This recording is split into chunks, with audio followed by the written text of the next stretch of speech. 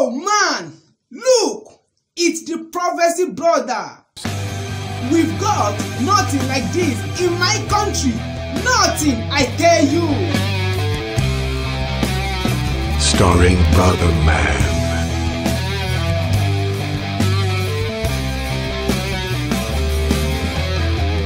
and Brother Champion. They are brothers.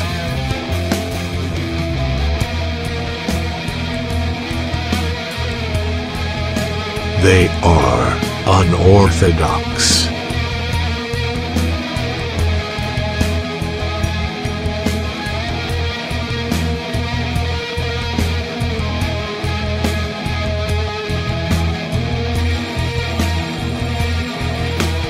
Tonight's guest, Daniel Goodwin.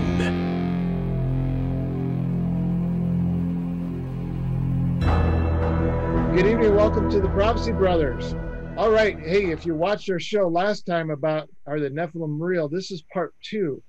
And we've got the other side of the coin. We've got somebody that says the Nephilim, that's sci-fi. And he's a giant in his field. And welcome to the Prophecy Brothers again. It's been a long time. Evangelist Daniel Goodwin. Welcome. Well, brothers, it's good to be with you again. It has been a while. I looked on back and found some shows we did a couple of years back.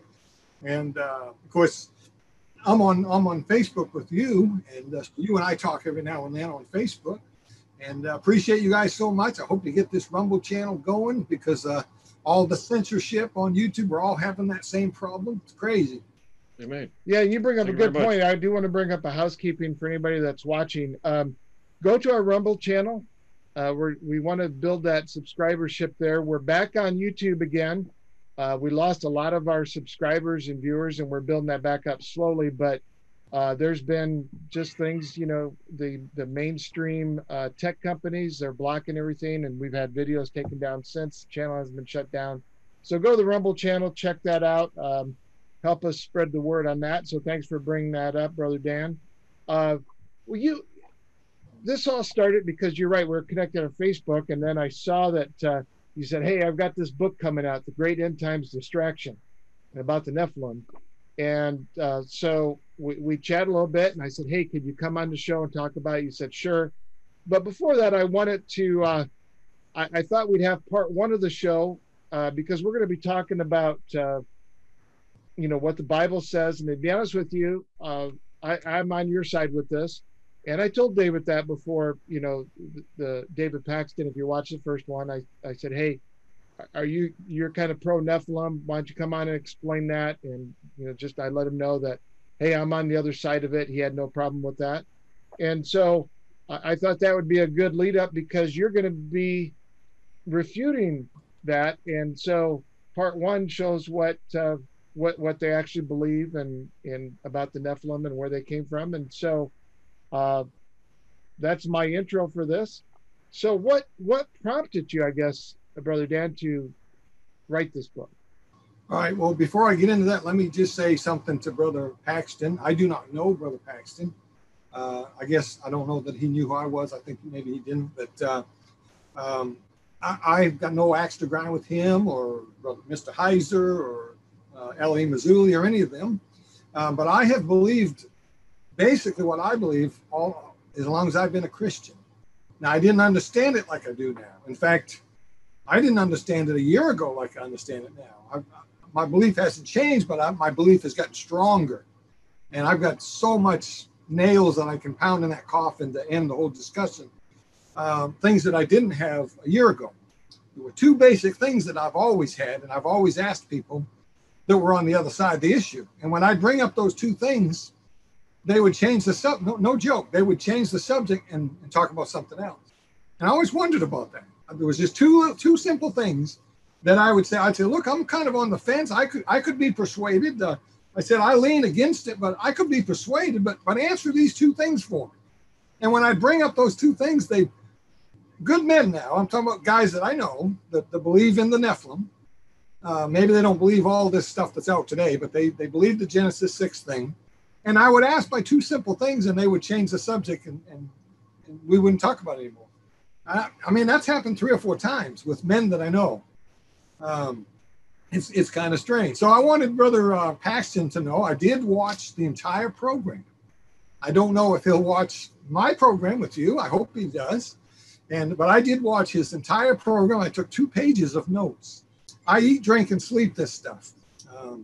I was 6 months writing this little 200-page book. 6 months. I mean, I think God had the timing worked out. I think God wanted it to come out at a certain time, and I was trying to get it out soon. I had pre-orders 6 months ago. No kidding. People had pre-ordered the book 6 months ago. They probably forgot about the book by now. And that's not supposed to happen. 30 days maybe, but 6 months. I mean, it just took that long for me to set it up the way that I finally decided to set it up. The book is in 3 parts, by the way. Part 1 deals with the Nephilim, what I call the Nephilim distraction. In part 1, it's like 20 pages. It's just a brief part. I give what the Nephilim crowd believes. I give Chuck Missler's view, which is shocking, by the way, absolutely shocking. If you want me to read that later, I'll read it, because I think the viewers need to hear what the man said. Now, he's gone now. He's in heaven, and I've got no ill will towards him or anybody on the other side. But what he said was absolute sci-fi and fairy tale. And back in 1997, I wonder how many preachers got their foundation from reading after some of that stuff, that wild stuff. I mean, he talks about UFOs abducting women and torturing them with metal objects, whatever that means, and impregnating them, dropping them back off to their house, coming back later to get the fetus. Now, that's sci-fi. There's nothing in the Bible about that. And I don't believe there's any valid proof of that happening. But, and I don't argue with the UFO guys. They're on another planet than I am. And I think you can believe something so strongly, you got blinders. You'll never see the truth. And you can't waste your time with that crowd. Yeah, I want to bring something up.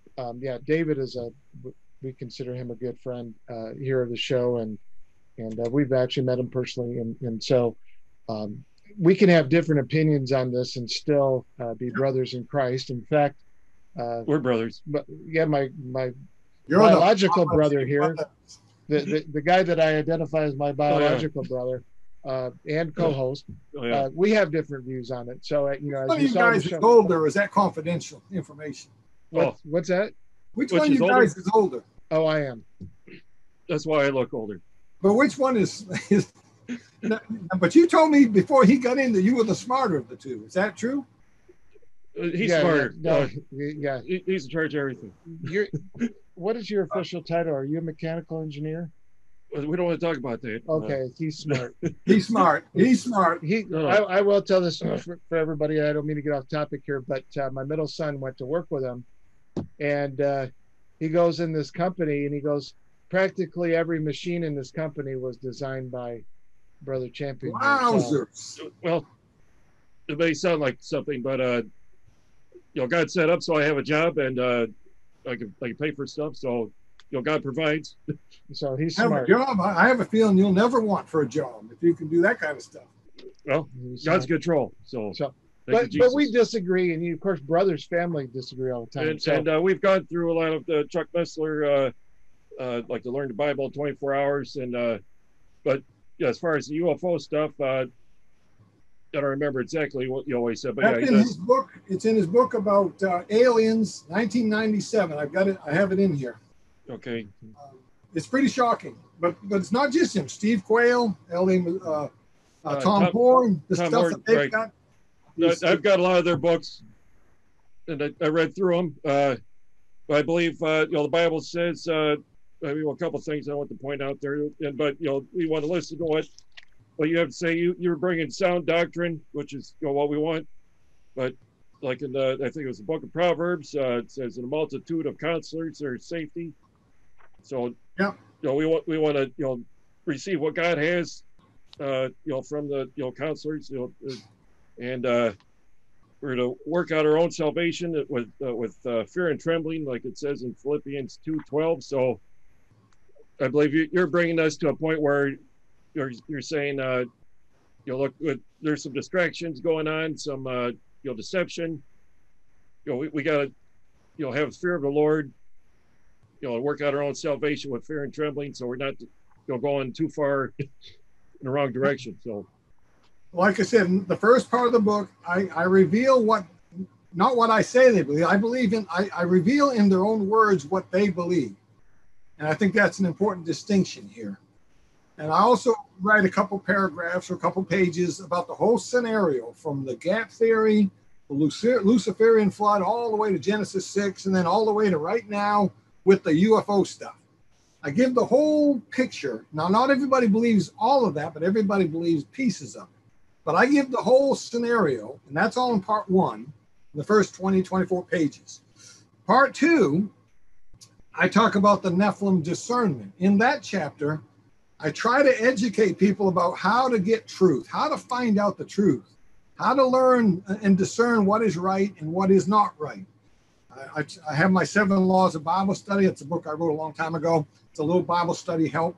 7 laws that will help you study out anything you want to learn in the Bible. Those 7 laws will be a good guide. The law of context, the law of first mention, that kind of stuff. Comparing scripture with scripture. Last on the list is common sense, believe it or not. The law of common sense. If it don't make sense, better go study it again. And so that's part 2. The biggest part of the book is part 3, and I call that the Nephilim Debunked. And I believe that I do just that. And I believe anybody who's a Bible believer and is willing to let the Bible be the authority, I believe I will convince them, as I've done several people just in recent days. I have a preacher friend. He's been on the other side of this all of his life. And we used to joke about it. We wrote a book together in 2008. And we joked about it. I'd say, Brother Walt, well, I won't use his name, but a preacher, I just saw him behind that tree. And he'll laugh and I'll laugh. And he's been on the other side of this. I told him, I said, I'll call him Brother Bill because his first name's Bill. Brother Bill, when my book's done, I'm going to send it to you. You're going to be my first convert. Well, I sent him an ebook because he missed the book. He went to Mexico on vacation. I sent him an ebook. He sends me a text. He says, I read the book. I'm now on your side. I believe what you believe now because I'm a Bible believer first. And he said, I never really studied this out for myself. And he said, I can't refute what you're saying. What you're saying is the truth. Now, that was big. That was huge for a guy. Now, we were friends, but that doesn't mean he's going to change his mind just because we're friends. Because he's believed this all of his life. And so I feel like that was a good testimony about what I did in this book and how I laid it out. And but the reader's got to decide. After you read it, the reader's got to decide, is that true or not?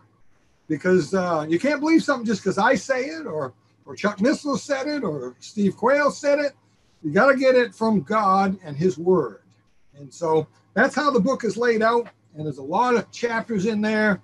And any one of those chapters is a nail in the coffin of what I believe, a nail in the coffin of what I call the Nephilim, the great Nephilim end time distraction, because that's what I believe it is.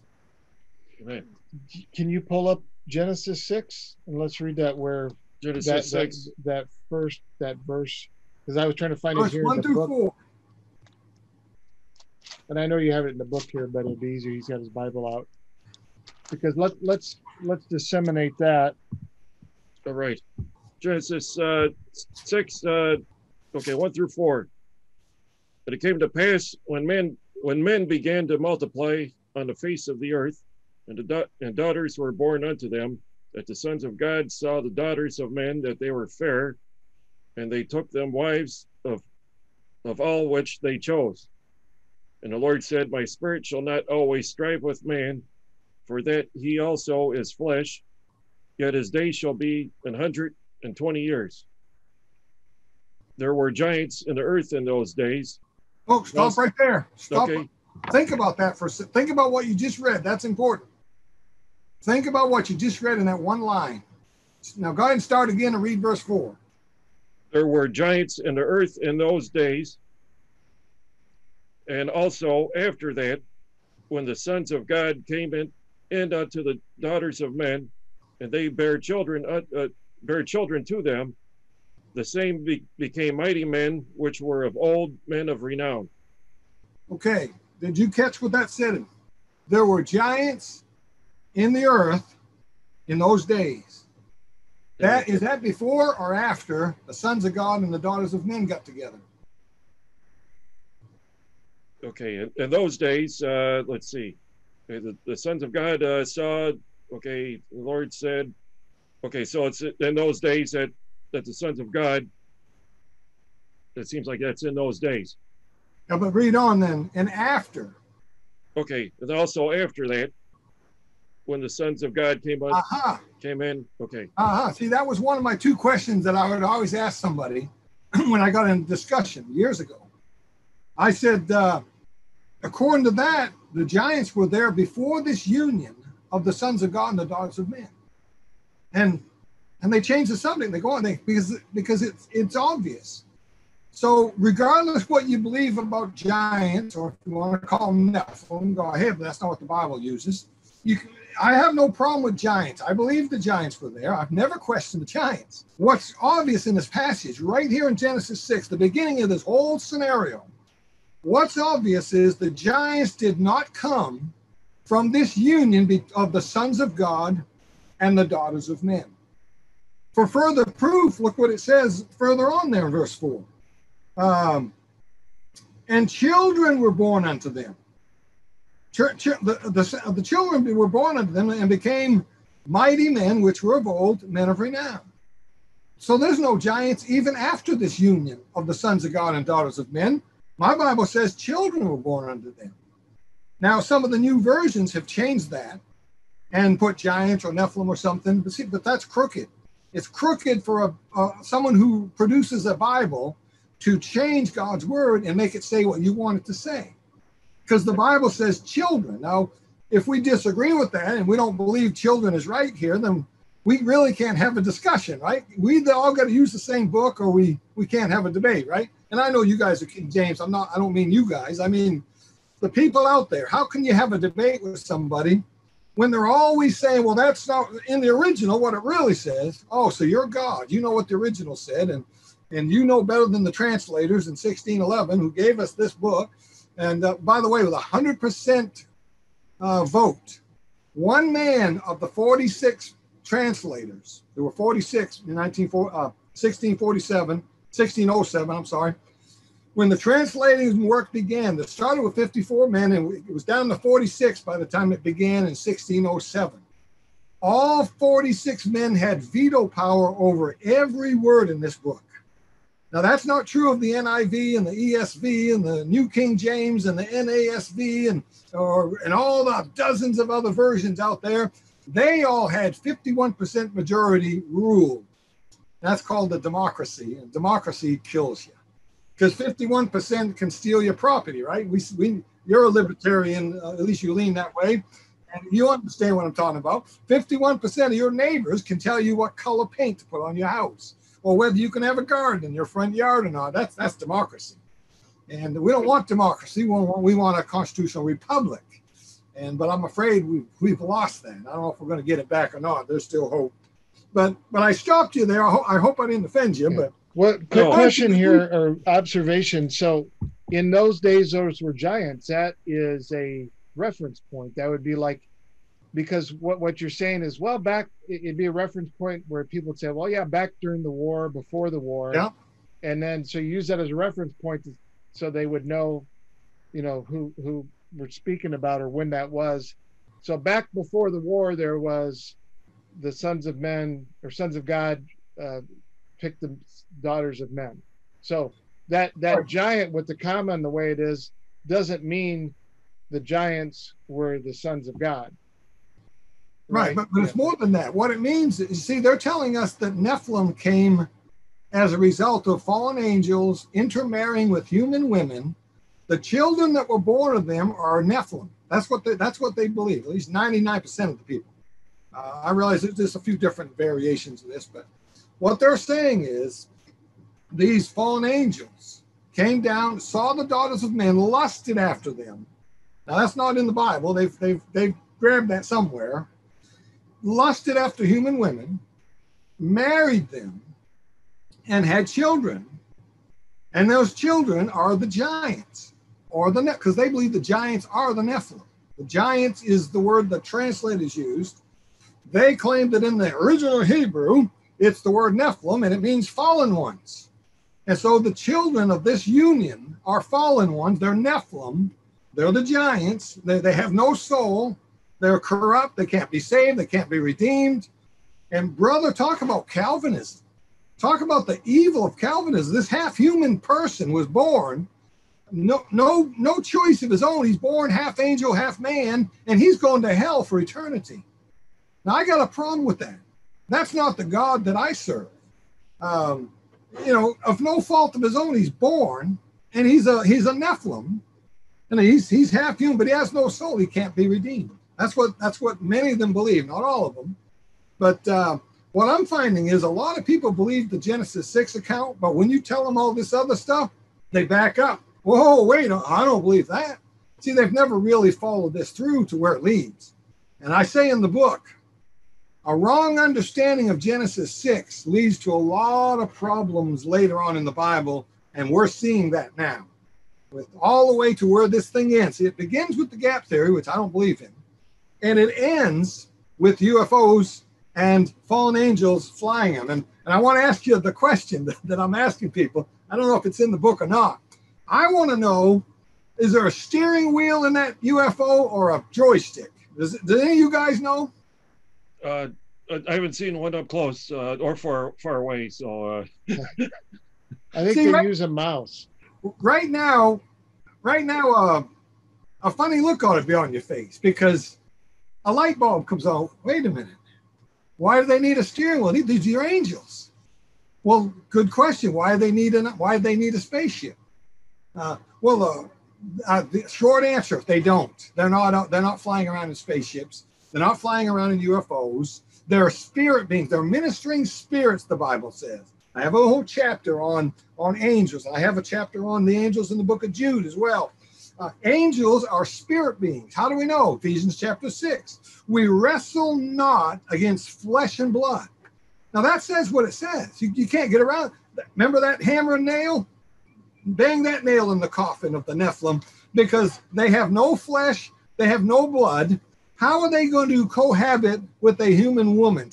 Somebody out there tell me how that happens. It doesn't happen. It's impossible. It's physically impossible, spiritually impossible, biblically impossible. By the way, my second question that I would ask these guys years ago, before I even got to where I'm at now in my study of this, my second question, I'm surprised you haven't asked that yet. First question I would ask them is the Genesis 6 thing. Says there were giants already there, so it didn't say the giants came from the sons of God and the daughters of man. By the way, that's important. My goodness, that's the context. That's important. How come everybody's walking over that and not paying attention to it? That's why I made you stop at that spot.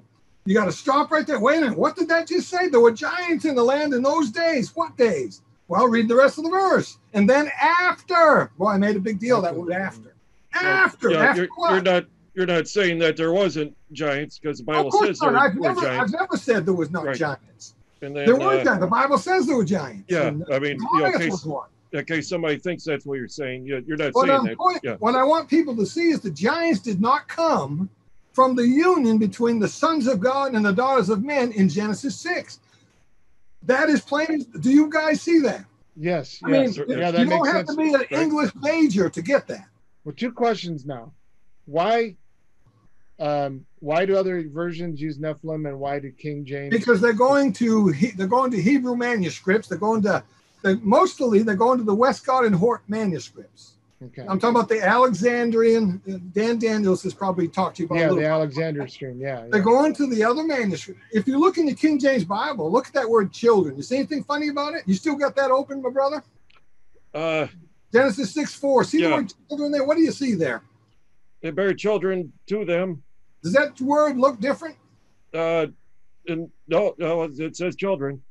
Yeah, but wait a minute. Look at it close now. Maybe have Brother Steve look. Is there something different about that word? Let's see where we're at. Okay. It's different in my Bible. We're using the King James. I know, but look at the text. Look at the font. Oh, yeah, okay. I'm not trying to trick you. It looks italic. I had to get the other glasses out. Good. It's in italics. You know what that means? That means it was not in the original Hebrew manuscripts the translators had on those tables in 1607. I can show you that all through the Bible. I can show you that in 2 Samuel where it says the wrong man killed Goliath. Because the brother of, not the prophecy brothers now, the brother of, I'm sorry to keep making fun. I like that. No, that's prophecy good. brothers, I hear. That's good impersonation. I love it. I love it. Okay, Evangelist Dane. Okay, so basically, I use a Bible program like eSword and a couple other ones when I want to look up stuff like this. So when you're seeing something that's in italic in the King James, you got a regular Bible, you could look at the Bible program, and then it'll have like the Strong's concordance words, and then you could see where you'll have like maybe one Strong's number, and then they'll have like a group of words because they're taking that. So if somebody wants to verify what you're saying, you're just not making up stuff here. Now, I haven't looked it up for myself, but I have a feeling in the Strong's, when you go to that word and you look it up in the Old Testament, in the Hebrew there, which I don't recommend anybody do, but that's for another day. But I think if you go there, you'll find several definitions. One of them is going to be Nephilim. And so the new Bibles grabbed that and they changed it from children to Nephilim or giants, whichever it says. I don't remember. But neither one's right. The Bible put children in. Either the King James is right or we shouldn't trust anything in the King James.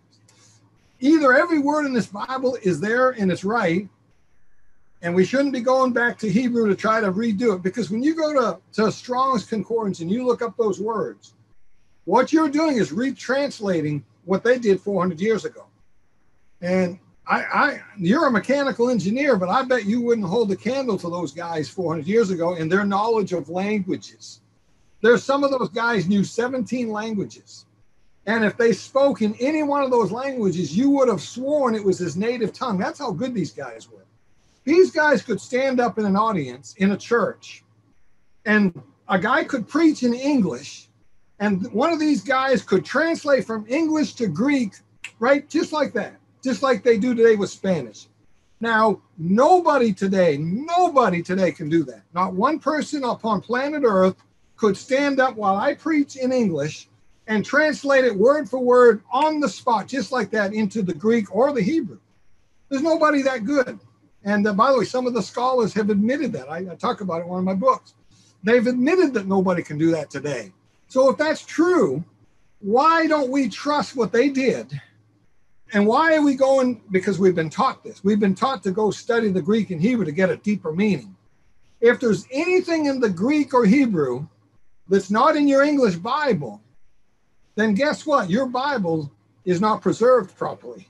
If you open up a can of preserves, grape or strawberry jam, if it's not what your wife put in there a year or two ago, don't eat it. It's going to make you sick. To be preserved means it's exactly what was put in there back at the beginning. God said he'd preserve his words. That's right. So when you go to the Greek and Hebrew, and I used to do it. I took Greek in Bible college. Complete waste of time. I see that now. And they told us, they said, we don't study the Greek to correct the Bible. We study the Greek to shed more light upon it. That's just a fancy way of getting around the truth here, that they believe the Greek and Hebrew is the perfect word of God. King James is just the best we can do. And I used to do it for years until the year 2000, I think, when I quit going to Greek and Hebrew and I got an understanding of this stuff. Did you know, Mr. Strong, you mentioned the Strong's Concordance, and we don't want to take the whole show on this, but this is kind of important, though. Right. James Strong was a contemporary of, guess who? Westcott and Hort. Okay. He did not like the King James Bible. He thought there was problems with it. In the book of Isaiah, just one example. The book of Isaiah, there's a thing called a crisping pin. Do you guys remember that? Right. I think it's Isaiah 4 or somewhere in there. Talks about a crisping pin. Right. And I'll ask people, what is a crisping pin? It's like a purse or something, or it's ironing for iron your hair, or All right, you're right. The purse or pocketbook is what the Strong says. But you go ask your wife, she'll tell you what it is. It's a curling iron. Right. Okay. An old timer curling iron back in the Old Testament. The context tells you that. So Mr. Strong got that wrong. You have to, I mean, you got to see that. If he got that wrong, what else is wrong in his, by the way, you look at the NIV Bible, you'll find many of the definitions in the Strongs look like they're right out of the NIV. What does that tell you? That's Westcott and Hort manuscripts. That's Alexandria. That's Egypt. And listen, when I got a hold of this back in 2000, it was like a weight was lifted off. I can't explain it. It was like I was free. All of a sudden, and I was a Bible believer, but all of a sudden, I believed this book. I didn't go to Greek anymore because I'd read my Bible. Boy, I wonder what that means in the Hebrew. Well, you know what? I'll tell you what it means in the Hebrew. What it says in English, that's what it means. But there is no original Hebrew or original Greek. You can't go look at it.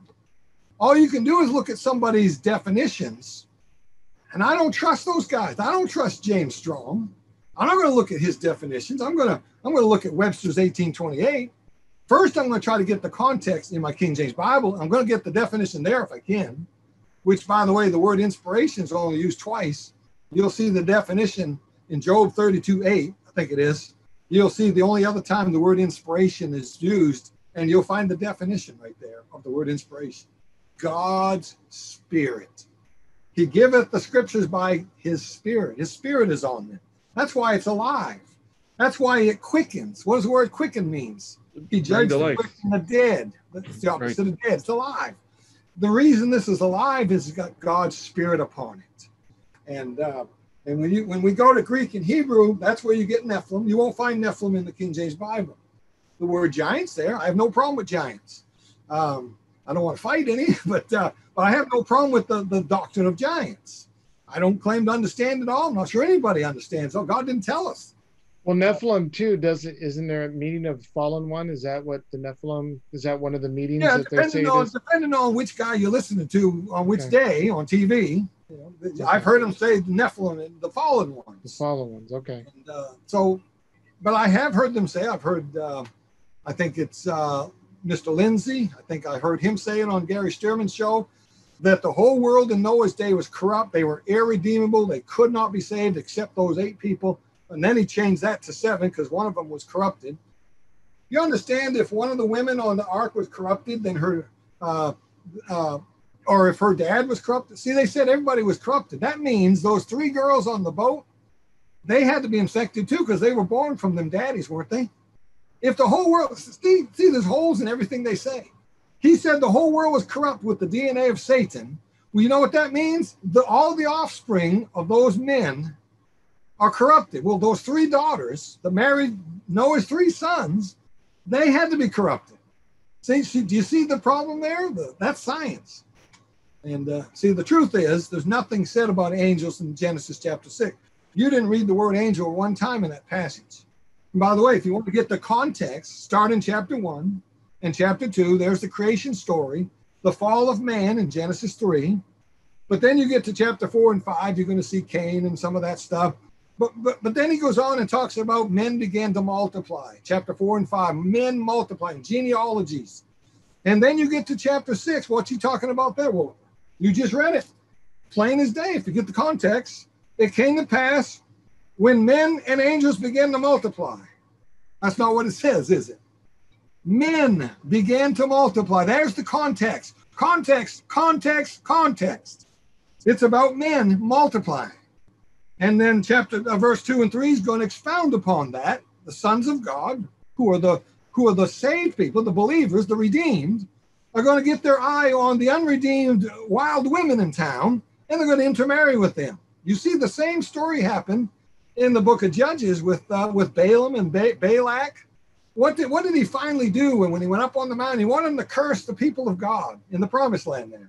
Finally, he said, I'll tell you what you do. I'll tell you how you get Israel. Send your daughters down there to meet them and let them intermarry, and you'll destroy them. And God was angry at that. You see it in the book of Jude. The sin of Peor, it said, the sin of Peor, the error of Balaam. You know what I'm talking about? What was the error of Balaam? He he put a stumbling block before Israel. He told Balak, he told him how to defeat Israel. They couldn't do it with swords. He said, you send your family, you make friends with them, let your daughters intermingle with them, and they'll intermarry. And boy, that brings destruction. That's the lost and the saved intermingle. That's the unequal yoke. And I'm telling you, that's what Genesis 6 is about. That's not the first time that happened with Balak and Balaam. That was probably the second time, at least. This had happened before it happened in Genesis 6. Sons of God is only used 11 times in the Bible. The phrase sons of God. I got a whole chapter just on that. 10 of those 11 times all mean exactly the same thing. Now, one guy said, oh, but Brother Goodwin, you're mistaken. In the New Testament, sons of God is redeemed people, Christians, born again people. In the Old Testament, sons of God is angels. Well, I would ask you to prove that. And I say this, a door is a door is a door. What do I mean by that? When you find a door in the Old Testament, it's a door. In Revelation 4:1, a door was open in heaven. What is that? It's a door. A door in the Old Testament is a door in the New Testament. A man in the Old Testament is a man in the New Testament. A raven in the Old Testament is a raven. It's all English, after all. From Genesis 1 to Revelation is translated into English by the translators under the guidance of, I believe, God Almighty gave us a perfect, inspired, preserved book. A door is a door is a door. And see, but this is what they do. They twist things. They believe something so strongly that you can't convince them. Oh, that's the Old Testament. Sons of God are angels. Well, prove that. Prove that. Prove to me the first time that it's mentioned is what you just read, Genesis 6. That's the first mention of the phrase sons of God. Now, how do we find out what it means? It's simple. Get the context. Go back to verse 1. It came to pass when men began to multiply upon the face of the earth. And daughters were born unto them. It's talking about men having wives and begetting children. And then chapter 2 goes a little deeper and says that the sons of God, while that was happening, the sons of God saw the daughters of men. Now, who told us that was angels? If you'd never heard the story of fallen angels, if you're a brand new Christian, you start reading your Bible in Genesis 1, you'd read about the creation story. You'd get to chapter 3, you'd see the fall of man, and you'd get to chapter 4, you'd see Cain and Abel and all that. Then you'd see Seth and the generations in chapter 4 and 5 there, and then Noah comes along, and then you get to chapter 6. And it says, men began to multiply upon the face of the earth, and then the sons of God, the daughters of men. You would have never, if somebody hadn't told you, you'd have never said, oh, those are fallen angels. Now, you got to be honest. Isn't that so? How would you ever get fallen angels out of that? You have to be taught that by somebody. And Job 1 says so. And no, Job 1 says no such thing. Job 1 doesn't. By the way, this was something brand new that I learned as I wrote the book. I found, as I studied the word angel, I found there was the word angel was mentioned in the book of Job, in chapter 4. And I said to myself, why didn't he use the word angel in chapter 1 and chapter 2? Remember, the sons of God came and Satan came also among them. How come he didn't call them angels? I'll tell you why. Because they're not angels. They're redeemed people. I believe that Job 1 and Job 2 is paradise. I believe God met with I'm talking about Abraham's bosom now, where the Old Testament saints went. There's no lost people there. The saints, when they died, they went to paradise because they couldn't go to heaven yet because the blood hadn't been shed yet. So they're in paradise. Abraham's bosom, that's where the thief on the cross went when he died. And Jesus said, today shalt thou be with me in paradise. Jesus beat him there because he was already dead when they came to break their legs. Jesus went to paradise, and the thief shows up in paradise, and then Jesus is going to lead them out of there because now the blood's applied on the mercy seat up there. So I believe that God met with them in paradise from time to time. I think Job is an instance of that. It's obvious when you read the passage because it says Satan came also among them. In other words, it's like Satan's something different. He's a different kind than the sons of God. Do you see what I'm saying? Satan, if they're all angels and Satan's an angel, then why does it single him out? Satan came also among them. It's as if he's different than they are. Well, guess what? He is different than them. He's not a son of God. Satan's never been called the son of God. No angel has ever been called God's son. Never will be. They're ministering spirits. A son has an inheritance. You show me anywhere in the Bible where any angel has an inheritance. They don't. You and I have an inheritance because we're adopted into the family, and we as many as received him, to them gave he power to become the sons of God. And so we're children of God. We have an inheritance, and we're his children. That's not said of angels ever. In fact, Hebrews 1:5 specifically says, unto which of the angels said I at any time, thou art my son, this day have I begotten thee. Now, people say, well, that's talking about Jesus, the only begotten. Everyone's begotten. Adam begat Cain, and Seth begat so-and-so, and Isaac begat so-and-so. That's a Bible word for begetting a child. Now, Jesus is God's only begotten son, and he was born kind of unusual with the virgin birth. But this thing... Angels are not sons, never will be, never were, never will be. I have a whole chapter on that. This is irrefutable. This is irrefutable stuff that you have to go outside the Bible. You have to go to other books. You have to go to Greek mythology and all this sci-fi stuff to try to make your point that somehow there's little green men up there or something, and there's UFOs flying around with angels and steering wheels and all that. It's not biblical, and it's not possible. See, my second thing that I would tell people, besides the giants in Genesis 6, my second question that I would ask years ago, the Bible says in Genesis 1 and 2, during the creation story, what did God say? Everything bears forth or bears fruit after his own kind. Scientists will tell you what that means. Kind is it's like species, but I'm not sure that's accurate, but that's good enough for now. But it's like different species, different. Like there's the cat family, there's the dog family, there's the horse or whatever you call the horses, but you know what I mean. Different kind of animal completely. Right. A horse cannot mate with a giraffe. It's scientifically impossible, and it's biblically impossible. It's a line in the sand that God put there, and man, nobody can cross that. Look, a birch tree can't. A birch tree has baby birch trees, if you want to be funny and use that terminology. The seed within the birch tree is a birch tree, not a spruce tree. And I'm not saying you can't have mutations and some of this stuff they do, but one thing about mutations, they can't reproduce. Just like, what is it, the mule? Is it the mule or the donkey that can't reproduce because it's a cross between a couple of... Oh, yeah, I don't know. But when man does something and does some kind of crossbreeding, they can't reproduce. They're sterile. Right. And...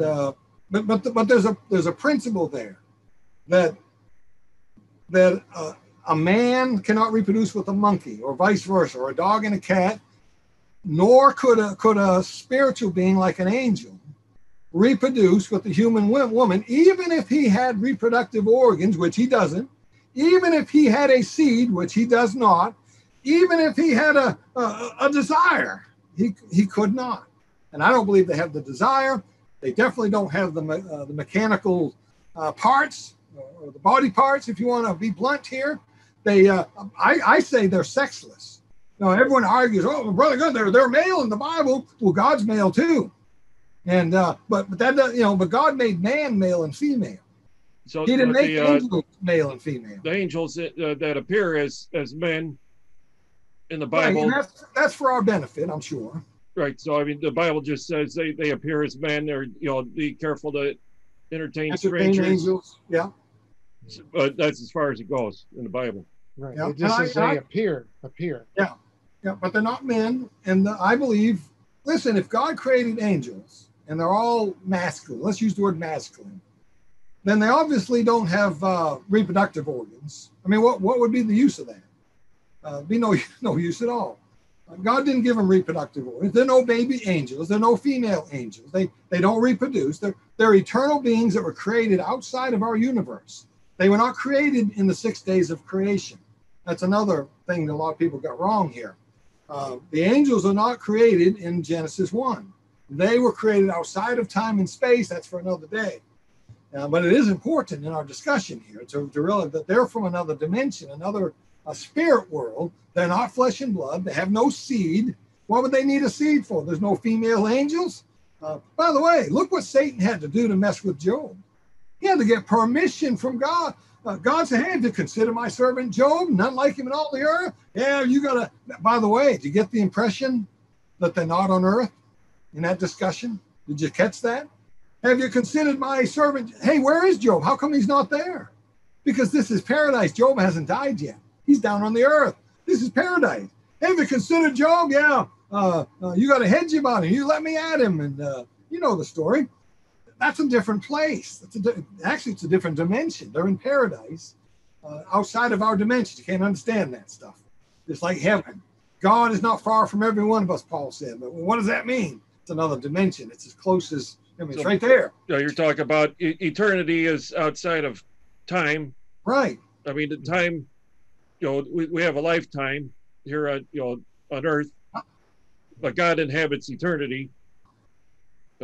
Okay, so in Genesis 1, in the beginning, God created. That doesn't mean the beginning of everything. It certainly doesn't mean the beginning of the third heaven. The beginning of creation. That's right. It's the beginning of the 7,000-year period of time and space that we live in.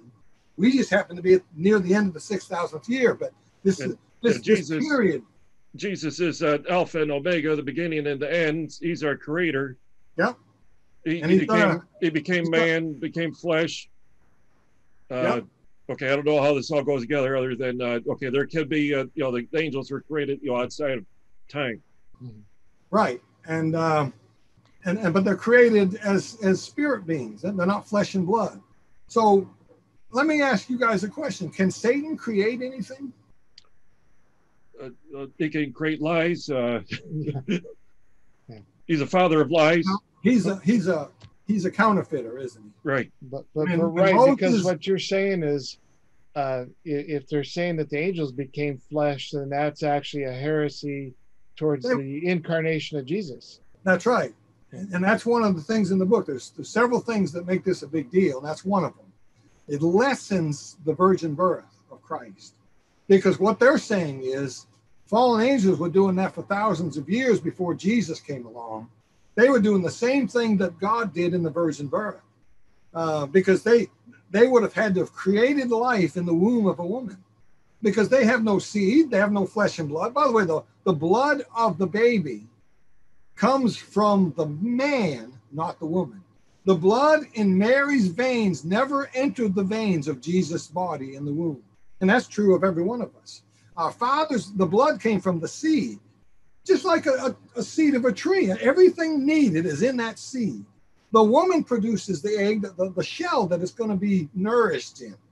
And, it's going to get nutrients and water. But the blood, the Bible says the life of the flesh is in the blood. So how can an angel that has no blood give life to a baby in a woman's womb that needs blood to be alive? The answer is they don't. They'd have to create something. Satan could not create one single blade of grass out there in my lawn. Not one. He doesn't have the power to create anything. So you see all the principles of the Bible that are way back in Genesis that they've ignored or broken after his kind. The fact that giants were here before this union took place. Giants were already here. So we can argue what the giants were. That's for another day. I don't get in that discussion because I don't care what the giants were. I want people to understand what they were not. They were not fallen angels. They were not born of angels. They were there before the union of the sons of God and the daughters of men. That's a fact. And that's a biblical principle right there. You can't deny that. And angels can't create. They have no blood. They have no flesh. They dead sure don't have any reproductive organs. They have no seed. I know everybody goes to Genesis 3:15 and they butcher that verse. They say, well, Bible says that Satan does have a seed. Genesis 3:15, the seed of Satan. Yeah, well, read the rest of the verse. It also says the woman has a seed. Brother, women don't have. Did you guys have biology class? I had biology class in high school. The woman doesn't have a seed. Obviously, that passage is figurative, isn't it? Right. The Talk seed about of the Jesus. woman was Christ, was Right. of the Holy Ghost. Satan doesn't have a seed. He has followers. Ye are of your father, the devil, Jesus said. Does that mean Satan, Rosemary's Baby, was true after all? Satan slept with all these women and all these people are, their father is Satan? No, come on, we're not thinking properly. That's sci-fi stuff. That's not true. When he said ye are of your father the devil, what he meant is you're following Satan. You're not a son of God. You're a follower of Satan. You're doing his will and his deeds, and you need to be born again. And so he has no seed. He has no flesh. He has no blood. He can't create life. He dead sure can't have sexual intercourse with a human woman. I mean, we're talking about an invisible being here. Now, here's what they say. And we talked about this earlier. Maybe it was before the show came on. We were talking about a devil inhabiting a person. And I'm not sure that they can fully take over a person. I know people can be indwelled and demon possessed. I understand some of that, but I don't think it can be a full-blown thing. I don't think it can completely take over your body. I still think we have a choice there. But let's say a demonic being does get a hold of somebody and he somehow is kind of controlling that person, or if you want to call it, he's indwelled, he's possessed. When that man goes home and sleeps with his wife, whose baby, and a baby is conceived, whose baby is it? Is it the devil's baby, the Satan's baby, or the angel's baby, or is it that man's sperm? It's an easy question. Obviously, just because you're controlled by an outside force, that's still your body, it's still your hands, that's still your seed within you. And when a baby's born, it's not Rosemary's baby, it's not Satan's baby, it's the father's baby who fathered it, not an angel. So I'm just saying that's one of the arguments they bring up, that that's how they get a body, is they indwell somebody's body, and that's not biblical. That's just not biblical at all. I never heard that one. So okay, so that's another one. Well, how does the Book of Enoch fall into all of this? The Book of Enoch is where all this stuff is coming from. And the Book of Enoch is mentioned in, I think, the Book of Jude, but let's look at that. I'm glad you brought it up. But that doesn't mean that we have that same Book of Enoch. You just opened another door here for us. And that's covered in the book too, isn't it? And I'm gonna take advantage of that right here. Let's look at you, because I did this on my Facebook page one night. A lady said the same thing that you just said, and I said, well, let's go look at that. It's only one chapter, so we ought to be able to find it here. It's we'll want to start in verse 13, I guess. Do you want to read that? 13 and 14? 13, 14. It says, raging waves of the sea, foaming out of their own shame, wandering stars, to whom is reserved the blackness of darkness forever. And Enoch also, the seventh from Adam, prophesied of these, saying, behold, the Lord cometh with 10,000 of his saints. Okay, so it doesn't say the Book of Enoch, it says Enoch. Let me read that again the way these guys think it when they talk about it. And Enoch also, the seventh from Adam, wrote of these, saying, see, that's how people are saying it. It never says that he wrote a book. And I can see that a light's come on in your head, my brother, because you thought, just like most of us have thought over the years, so it says he wrote a book. It says no such thing. Okay, I think that what the Bible talks about, the book of, I forget what. Jasher. Book of Jasher. The Book of Jasher. Okay, so, but maybe that's where people are getting confused. That's probably where I got confused. Right, but the Book of Jasher, I'm not sure anybody's ever seen that book. I mean, yeah, there's copies of. I haven't read it, but I mean, they say it's a Book of Jasher, but that doesn't mean it is. But right, yeah. But here's the thing: Jude tells us that Enoch, the seventh in generation from Adam, prophesied something. He said he cometh with 10,000 of his saints. That's not the rapture, that's the second coming. Nobody back there saw the rapture. It was a mystery revealed to the Apostle Paul after Acts chapter 9. So what did Enoch see and prophesy about? He see the second coming and the setting up of the kingdom. And that's pretty exciting.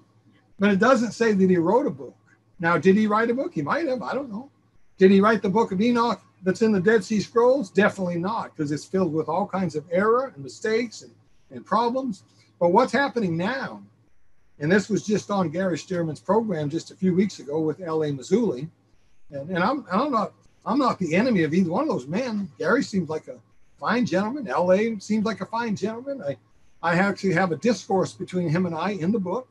It was done on my YouTube channel, and he was trying to refute something I said, and I wrote about 3 pages, and he never responded after that. But you know, the same stuff I'm talking about right now, I blew out there at him. He brought up the seed of Satan and all this stuff, and Brother Goodwin just doesn't understand Satan's seed and the battle that's going on. You know, Gary Stearman actually said on that program, I couldn't believe it. I almost fell off my chair. He said that God created man to be used as a pawn in the battle between God and Satan. You ever heard that before? I saw that episode, but I think Where's that's that in the the first time Bible? I heard I want to that. ask Gary, where's that in the Bible? That's nothing but conjecture and human reasoning. And my goodness, that's not bit. Talk If about. I remember that chapter episode 8. too. It almost sounded like, because you had sent that to me, we watched it that one night, Right. but it sounded like that Gary said that basically God was using man to entrap Yeah, to entrap Satan. entrap Satan, but God's not a God of entrapment, is he? No. I mean, think about legally, like police can't use evidence when they entrap somebody. But look at it this way. Look, what does that say about his care about us? We were just a pawn in a battle. That's not what the Bible says. Psalm 8, what is man that thou art mindful of him? God loves me. For God so loved the world. He's not talking about the cliffs and rocks. He's talking about mankind. God loves us. He didn't create us to. The truth is, man got caught up in Satan's battle. It's not, he's got it backwards. You see, God created hell for Satan and the angels. The Bible says so. In case they ever sinned, and they did, man got caught up in that same sin because man fell for the carrot that Satan offered Eve that day. And by the way, had Eve died and Adam lived, you and I wouldn't be sinners today. The bloodline is passed through the man because the blood comes from the man, not the woman. Now, she's still a sinner, don't get me wrong, but the bloodline, the tainted blood comes through the man. And so every child born of a woman has the blood of his father, and it's tainted, sinful blood. And that's why there is no way that Satan fathered any children. He has no blood. He can't create life. He can't do anything. He's a counterfeiter. And that's why it's the great distraction. What's every TV program on Prosty Station? What are they all talking about? What's all the books? The new book is just out, The Return of the Nephilim. The Return of the Nephilim, yeah. What's happened to us? What happened to old-fashioned Bible prophecy? What happened to preaching on the rapture and the seven feast and the Jubilee and all these and the signs of the time? Now it's all about 10 feet tall Nephilims and UFOs and fallen angels and I wonder what's coming next with these guys. Well, we just had it because on that same show, L.A. Mazzulli told the story about late at night. God spoke to him. The Holy Spirit spoke to him. He didn't say it was audible, but the Holy Spirit told him the answers are in the book. I got one here somewhere. I got a book of Enoch. The answers are in the book of Enoch. And I couldn't believe it. And Gary Stearman's sitting over there. And again, they're not my enemies. I want people to know what they're saying. I want them to get right because this is heresy. Gary Stearman holds up his book of Enoch. He's nodding his head and he says, Gary, you understand because I called you that night. We talked for an hour. And Gary kind of gave him the right hand of fellowship on this. Gary enabled this false teaching. And on his show, before thousands of people, old ladies and old men, people who watched their show, he just elevated the book of Enoch to the status of Scripture. That's exactly what they did. He said that God told me the answers are in this book of Enoch. And I say that's a lie. That's a lie. And I rebuke Gary Stearman, and I think I did so on my TV show. I want Gary Stearman to get right on that. He needs to come out publicly and say, I was wrong. I shouldn't have done that. That's just a book. It's not Scripture. We don't know what maybe L.A. Mazzulli thinks that he heard from God, but the Bible says, try them spirits. And I'd say to L.A. Mazzulli, you better try that spirit, buddy, because that's not of God. The canon of Scripture, from Genesis to Revelation, is the Word of God, nothing else. We cannot go outside that book to get our doctrine. And what did they just do? They just elevated the Book of Enoch. Now everybody's gonna be looking to the Book of Enoch. Boy, there's a lot of junk in the Book of Enoch. So this is serious stuff. It's going to affect people. And so I wrote the book, The Great End Time Distraction. We got to get the truth about this, and we got to quit listening to these guys who are preaching stuff that's outside the Bible. My goodness, Steve Quayle said that Merlin the magician was a fallen angel. Did you guys hear that one? He was a Nephilim. Did you know that? Did you hear that? I didn't hear that. I thought Merlin the magician was a fictitious character in a fairy tale. I guess I was wrong. I saw probably some kind of Discovery show or something about the origins of that. It may have been this some witch doctor that named Merlin. But I mean, who knows? Witch doctor? What that one? Okay. Yeah, but Steve Quayle said, he looked right at Gary Stearman. You know that Merlin was a Nephilim, right? And of course, Gary just kind of nodded his head. I don't know if he believed it or not, but I'm thinking, come on, man, this is crazy. Thor's a fallen angel or a Nephilim or something. Hercules? No, that's Greek mythology. By the way, what's the root word of mythology? Myth. It's fake. The Bible talks about fables. We've got to be careful about fables. And that's what this stuff is. It's fables. And it's gotten way out of hand. Way out of hand. I believe if people will read the book with an open mind, I believe I'll prove to them beyond any shadow of a doubt that no angel ever had children with a human woman. Never, ever, and never will. And I believe this is all a big misunderstanding, big lie. I'm not saying they're lying. I think these guys really believe this stuff, but they've gone outside the Bible. Yeah, because they're getting it from the Book of Enoch. What's your opinion on all these people that say they've been abducted? I don't believe it. You don't believe it? I don't believe a bit of it. I mean, there's all kinds of beliefs out there. When I was a teenager, and I'll bet you'd say the same thing. I remember in high school, we had all kinds of superstitions. I grew up in Maine. We'd drive these long roads on the school bus at night, going to basketball games, and we'd be telling ghost stories. And there was the story about this graveyard that had a foot on the gravestone, and we'd drive. Yeah, there it is. It's still there. We had all kinds of, you can see about anything if you're not careful. Your eyes will trick you. I have people that call me all the time. You don't understand, Brother Good. I saw it. I'm telling you, you don't realize I saw it. I saw it with my own eye. You saw something? I don't know what you saw. But I know you didn't see something from Mars. And I know you didn't see an angel flying around in a spaceship. But it's an unidentified flying object. Yeah. Well, that doesn't mean a flying saucer. Right. Just unidentified. Yep. And I have a chapter on that, UFOs, true or false. I believe in UFOs, but they're not what people think they are. Most of this stuff, the real stuff that people are seeing, and a lot of it's fake, a lot of it's just lights, lasers, just reflections. You see anything. But the ones that are really something, it's military stuff. I could just about guarantee you 99% of that. It's something that our military's got up there.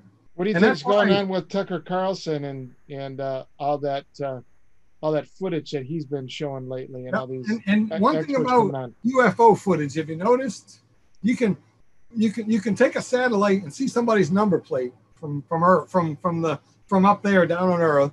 But every UFO film you ever see, it's all cloudy and fuzzy. And why is that? Isn't that strange? And why is our government suddenly releasing this now? What's this all about? Look, anyone that trusts the federal government hasn't been paying attention the last 4 years. Hasn't been paying attention. They have been lying to us for decades. They've concealed and hidden and killed off people that had anything to do with JFK, but they're releasing UFO stuff now. Yeah, and even Trump was going to release all the JFK stuff. They talked him out of this one little thing here, and we're never going to know. So they even talked him out. Oh, we can't release that as the secret stuff. What do you mean, 40, 50 years ago? What secret? What are you talking about? Release that. Yeah, it's too incriminating for the fraud that's going on. Yeah, more than 40, 60 years now, and it's going to be 60 years, and they were supposed to release it at 50. So what's in that they don't want us to see? I mean, how the about the people, truth? Yeah, the people that are in control are the people that want to cover stuff up. So In the book, I have I have in the UFO chapter the stuff about the Manhattan Project. Everybody needs to read that. 1945.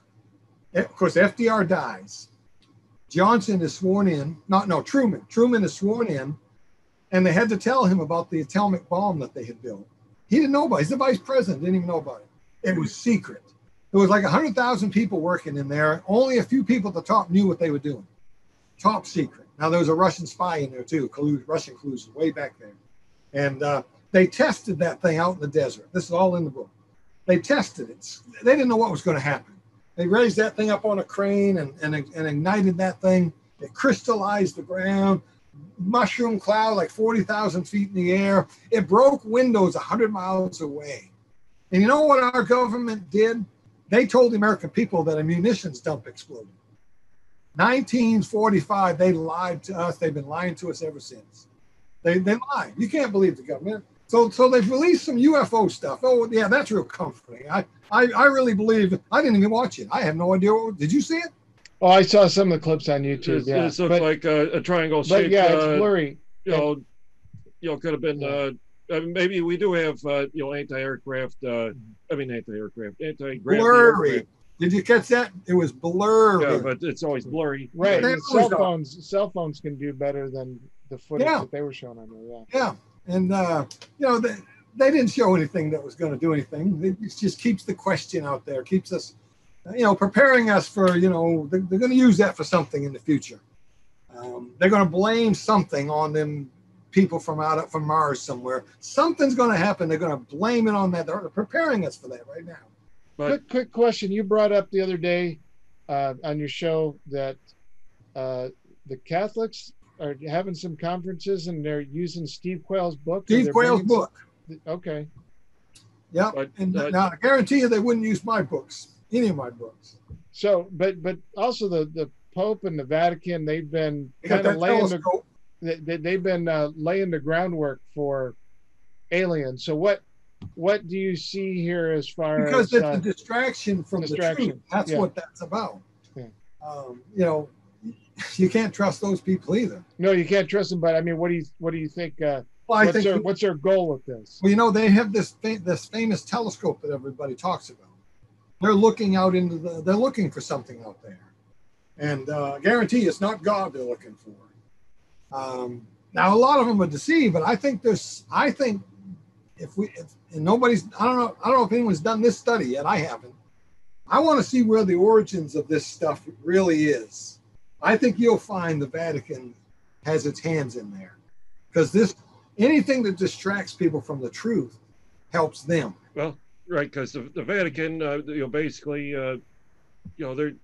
they never stopped their Counter-Reformation, movement. The Jesuits are the Counter-Reformation group. You got the Jesuit Pope in there, so I mean, they keep on promoting this stuff, but it looks like they're trying to, get the Protestant world so goofy looking. Yeah. Or make them look like they're discredit it so they can get rid of us and say, well, look, we need to lock up these weirdos. Or it seems like that's what's going on in general. I mean, with everything. And they want that one world religion, except for they don't want the fundamentalists. We're going to be the armband guys like the Jews were. Right. We're going to be, and this whole COVID thing is all involved in this. That was going to be one of my questions: is how do you? You may have to bleep. You'll have to bleep that word out if you're going to put this on YouTube. It would be right. Well, did you happen to see what I sent?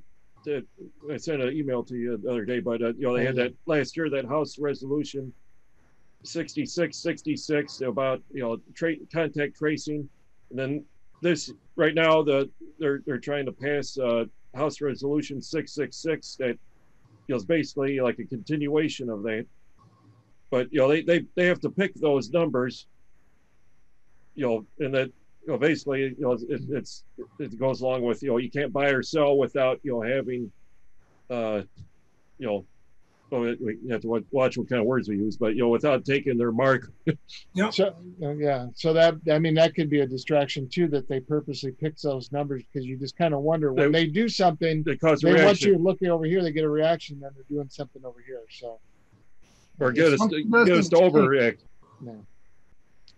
Well, okay, I guess I use the concordance to look up where words are. We're talking about the Strongs, but the Greek and Hebrew numbers and all that. We're talking about that Strongs was the dictionary in the back, and this is just you got to do what you believe. I'm just telling you what I believe. I believe it's dangerous to look up them definitions back there, because you're getting NIV definitions is what you get. Right, because he was in with Westcott and Horton. Yeah. Basically the messing up the Bible. Let me tell you a brief story if you got a minute. Yeah. I talked to the greatest Hebrew scholar probably in the world. I don't remember his name. I still got the email. He lives in Israel. He's a Jew. He's unsaved. He's a Hebrew scholar. He's been to Bob Jones University. He's looked at all this stuff. I got a hold of him and I asked him, that passage in 2 Samuel 19 about so-and-so killed Goliath? It's a mistake. And I contacted him. Now, it's not a mistake in your Bible. It says the brother of. All the new Bibles, in fact, maybe all of them, including the New King James, took the italic words, the brother of, out of there because they're not in the Hebrew. And so it says that Elkahan, whatever his name is, killed Goliath. Well, we know that's not true. David killed Goliath. So this guy killed the brother of Goliath. He had 4 brothers. Killed his brother. Now in the King James, it's right, but it's the brother of is in italics. The italics are there from the translators because they were honest scribes, and they wanted the reader to know these words we put there because they belong there, but they were not in any of the ancient manuscripts that we had in this room. They had everything. They had all the Greek manuscripts, Hebrew. They had the Bishop's Bible, the Tyndale Bible, the cover. They had it all.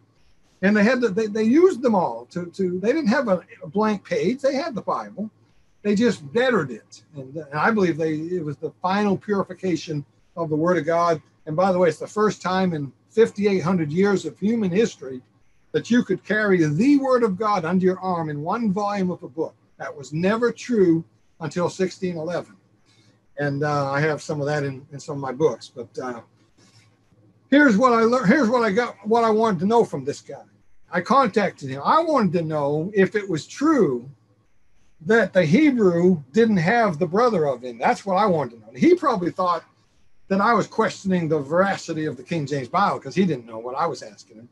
I asked him, in the Hebrew manuscripts that you have looked at, you're a scholar, you're one of the great Hebrew scholars of the world, is that actually in the Hebrew? But and he said, nope, and he actually said this exact thing. He said, it's a conundrum. It's a conundrum. He says, it's not there. It's a mistake, but we know that it belongs there because we got the rest of the Hebrew Bible. And we know other places say that David.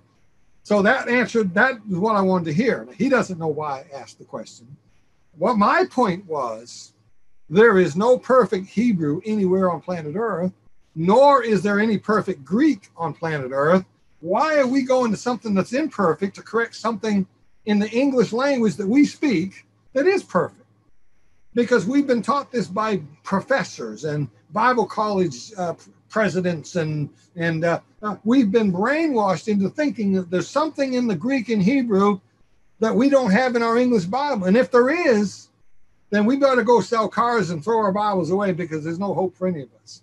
Because God promised to preserve his word. If this isn't it, if it's not perfect word for word, if there's something in the Greek that didn't come through in the translation, because here's what they say, well, there's no word in the English language.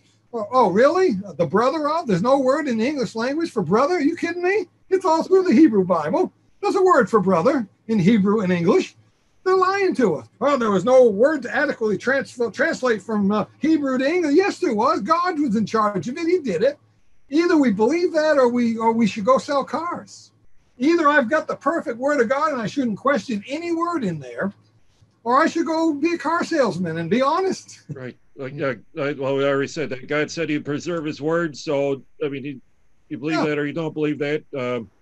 But see, when you see an italicized word, understand what that means. Italicized? Yes, it's inspired. It's supposed to be there. Don't ever question an italicized word, but realize why it's there.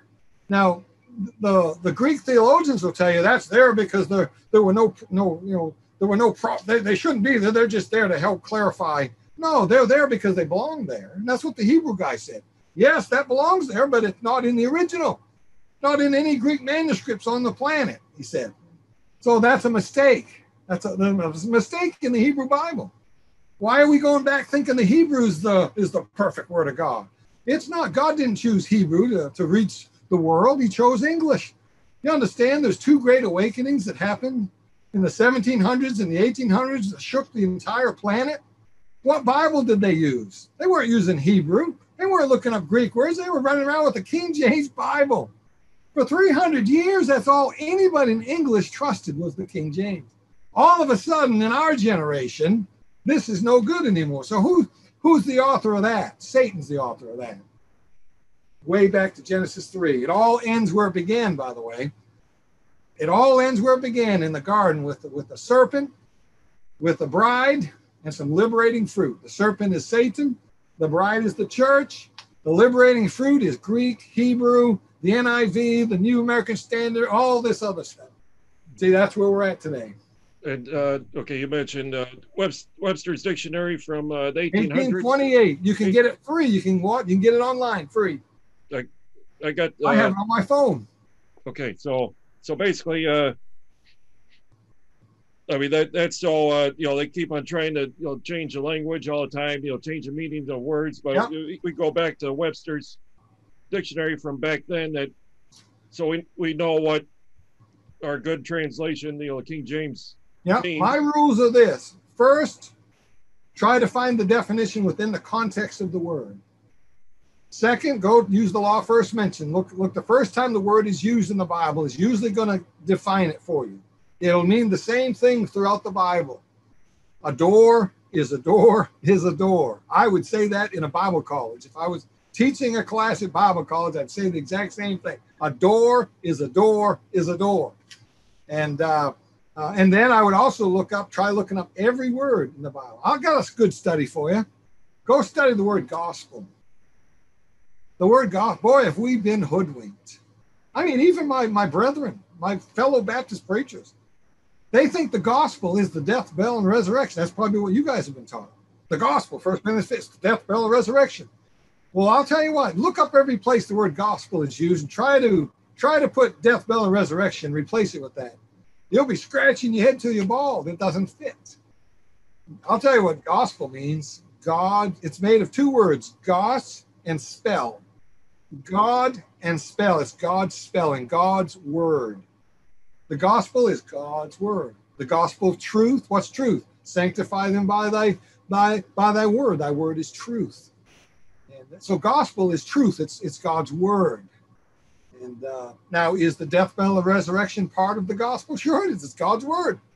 And you got guys that say, well, when you lead someone to the Lord, you got to make sure they understand the death, burial, and resurrection. That's fine. You don't have to make that big a deal of it. But they think that's what the gospel is: death, burial, and resurrection.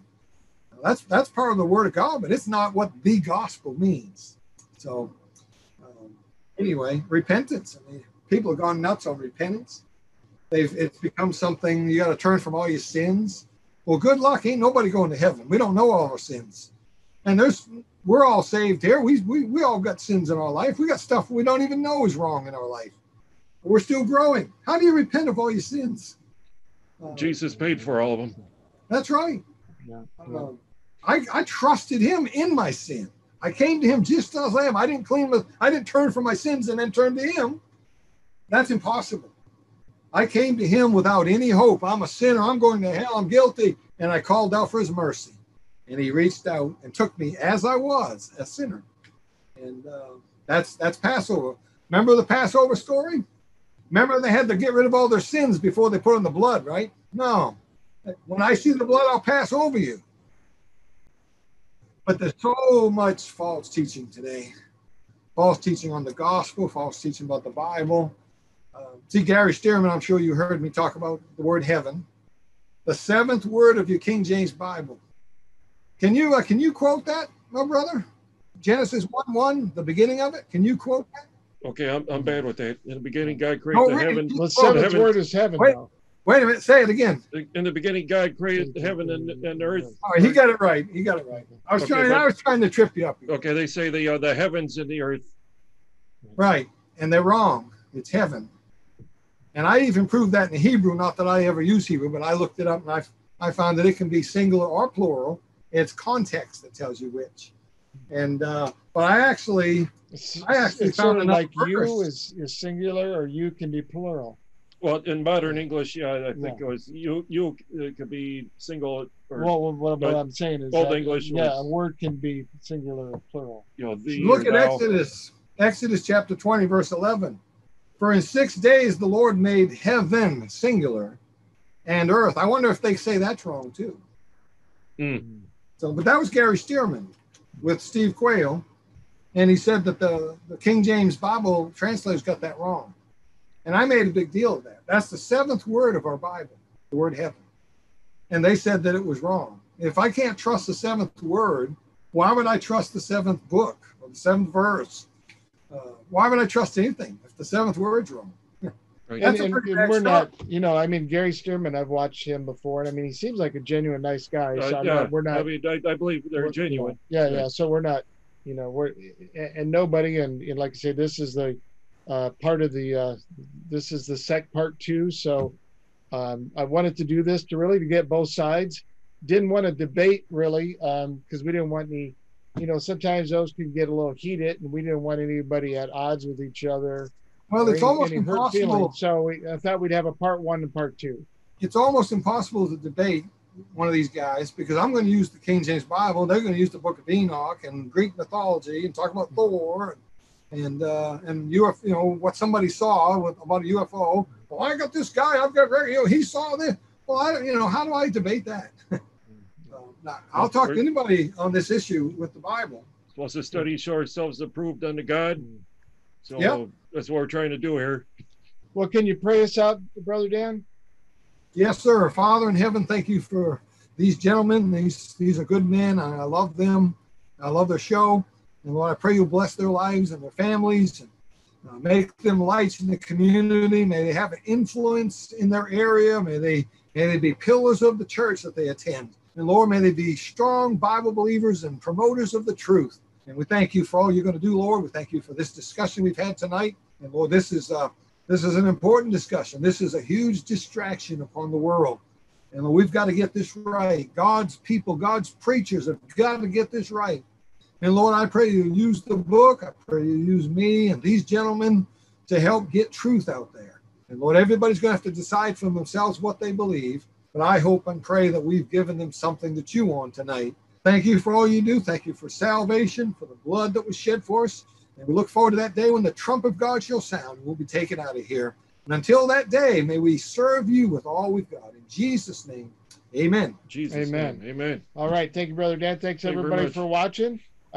Check out the links. I'm going to have them on the website and in the show notes. You can go there and get the he's going to blow the shofar. He's got the shofar, yeah. All right. Well, there we go. All right. See you next time. Thank you very much. Prophecy Brothers. Subscribe to our YouTube channel.